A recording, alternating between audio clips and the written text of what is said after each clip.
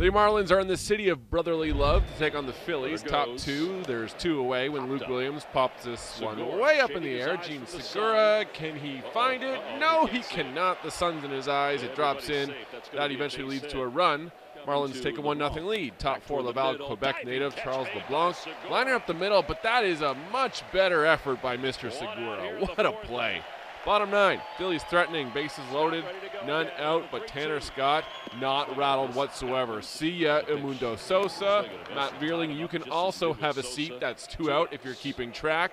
Next up is new Philly Brandon Marsh, and he grounds out to end the ball game. Marlins survive the late inning scare as they take this one 3-0.